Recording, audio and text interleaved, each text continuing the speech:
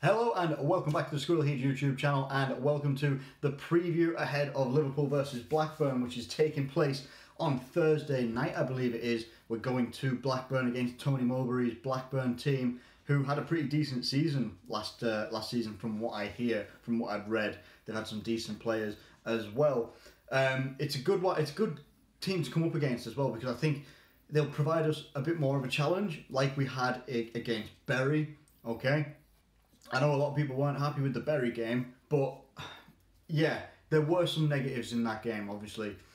We didn't play that well, obviously didn't concede, had some troubling moments, but we didn't concede, didn't do anything like that, but they looked tired. Jurgen Klopp pretty much confirmed that after the game, or the next day after the game anyway, saying that the players were tired, that he'd put them through a hell of a training session, or the last 2 days had been very, very intense. So fair play, it's pre-season, that's fine. The intensity of pre-season will be a little bit different to the intensity during the season. It's not going to be that high.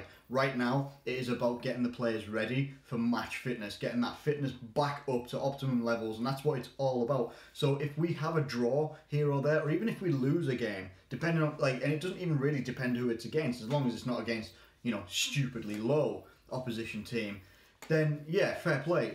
It's all about match fitness and also getting the rhythm of play back to how Liverpool want to play, how Jurgen Klopp wants to play, and what players that he's going to play as well. Who is going to get a shout for maybe making it into the squad for this season? Maybe not the starting 11 and the subs and such, but who's going to get in and around that 25-man squad? That's what this pre-season, that is what pre-season in general is all about. It's about discovering those players, the younger players, like Curtis Jones and Camacho. I've highlighted these two guys as people I want to see more of, and I hope that we do get to see them against Blackburn, because these two guys look very, very bright. They look like exceptionally talented players, and they look very, very creative as well. They look like they already sort of fit the mould of how Liverpool play. Camacho, I would say, especially just because of how versatile he can be in terms of the positions that he can play.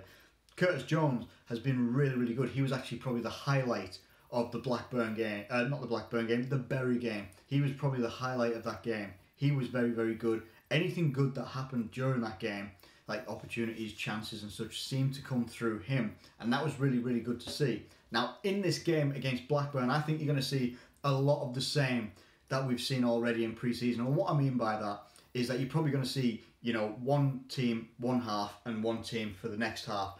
Now, whether Jurgen Klopp decides to do a little bit of a switch around of what happened in the last game against Bury, so Karius got like 60 minutes or something like that. He got like 60 odd minutes, and then I think it was Grabara. Is that how you say his name? I think Grabara came on, a lad who has come out and given an interview, and he seems very confident about taking a #1 jersey and maybe a Liverpool jersey in future. He seems very confident about doing that. Now, whether you do it a little bit different this time round and you put Danny Ward in goal and then maybe Grabara, or is it Kelleher? I'm not entirely sure. Basically, I'm going to go through the squad that have trained with Liverpool as well. I've got them wrote down here. But, is he going to do something similar to that? Is he going to give one of them 60 minutes? We've been hearing a lot about how he wants to give Danny Ward a fair chance in pre-season. And maybe this is the way to do it. Give him a good hour, see how he gets on, and then bring somebody else on. Could even bring Karius on for like a last half an hour or something like that. Who knows? He might actually want to maybe, sit Karius out. Depending on how Danny Ward's going and how the game itself is going, if we seem pretty comfortable, he might just see out the 90 minutes with Danny Ward or whoever he chooses to put in goal. That's what's really key. Now, I'm going to go through the squad that have trained. More importantly, those that haven't trained, and give hopefully some reasons why where I've read them from as well. Anything that I've read about the reasons why anybody is missing from training has come from thisisanfield.com. Where their sources come from, I'm not entirely sure, but there's a lot of links, and I've made a video about one of them already, maybe a week or two ago. So, we've got Danny Ings is missing. Now, he's been subject to moving clubs or even going on loan or maybe being sold or something like that. Nothing to do with that so far, but he's had like either a little niggle or an injury of some sort that they kept him out of the last game as well. I believe it did. I think that's what he said anyway. And Harry Wilson is also missing as well. Now, we do know that Wilson is looking at getting a loan deal, and it looks like he could be heading over to Derby in the Championship. that could actually be done in the next 2 days or 48 hours, however you like to say it. Could be done in the next 2 days. So he's most likely not going to be playing this one. They don't want to risk the loan deal going because he maybe picks up an injury in game or in training or anything like that. So they're not going to risk it, and they don't want to risk the lad's future. Get him on down to Derby. While he's been really, really good, when he's played in pre-season for us, he's been really good. Very, very bright and very, very clinical. It is good for him to go out on loan. Just that, maybe one more time goes out on loan, and then we see what we've got next season. That'll be really, really good. The other person, there's only 3 people that are missing. The other person missing from training is Wijnaldum. Now, Wijnaldum is apparently, there's nothing a great deal wrong with his fitness. There's no injuries or anything like that. But there is obviously, there's reported interest of him being linked to Fenerbahce and maybe a previous coach that he's used to train under or used to play under or something like that. So I don't know what's happening there. I've made my thoughts clear about it on another video. If you want to go look for that one, it's about Wijnaldum.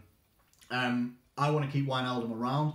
I think we're at a point now where we are getting some strong squad depth, and I think letting someone like Wijnaldum go, okay, he may not get first team opportunities as often as he did this season, just gone, but he could still provide some vital cover, some vital quality as well. I know he goes missing in a couple of games, but he also scored some good goals for us, and he scored some vital goals for us. When I say he scored some good goals, it literally is some, but still, when we've got people like Oxlade-Chamberlain still to come back from injury, Naby Keita settling in quite well, Fabinho settling in quite well, but how is it going to happen in the Premier League season when we maybe need to switch tactics or something like that here and there? He could be a vital player, he could be a good squad player, maybe he just doesn't want to be a squad player, could be like an Emre Can sort of situation, and maybe he's just weighing up his options. We don't know anything yet concrete. Now the rest of the team that has trained, I will go through it from goalkeeper right way through to the forwards.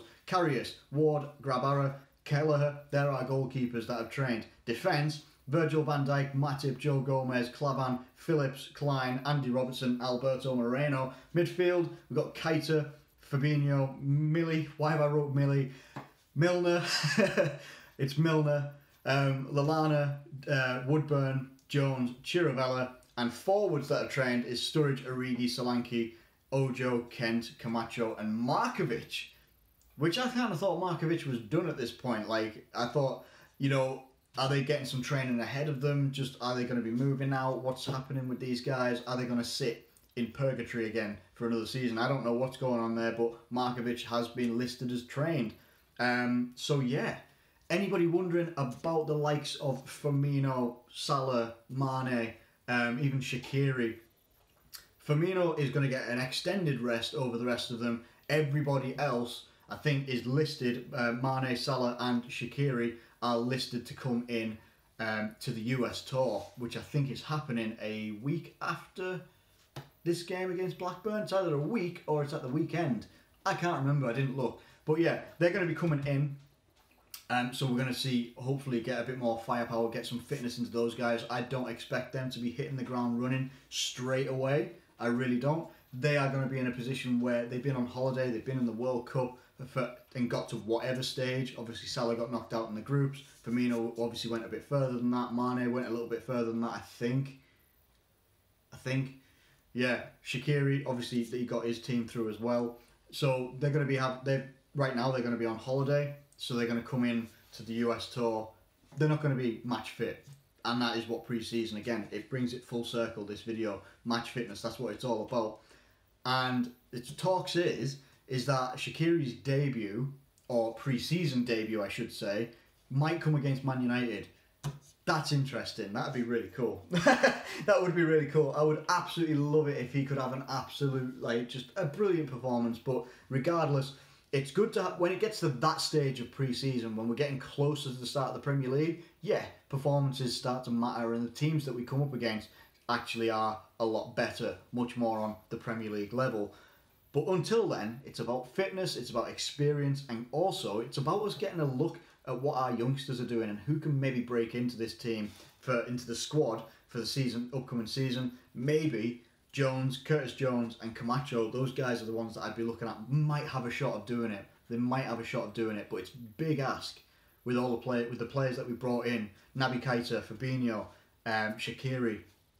reported that others might come in. I'm not even going to talk about them in this video, but there's reported that there are going to be 2 other players coming in. Whether we get them or not, that is another question. But let me know what you think of this in the comments below. I think you're going to see quite a, a similar sort of setup. 45 minutes for one squad, 45 minutes of another squad, and then we're on to the US tour, I believe. So let me know what you're thinking of pre-season so far. Are you enjoying pre-season? Are you watching pre-season? Yeah, let me know in the comments below. Thank you so much for watching this video. If you have enjoyed it, please do like that.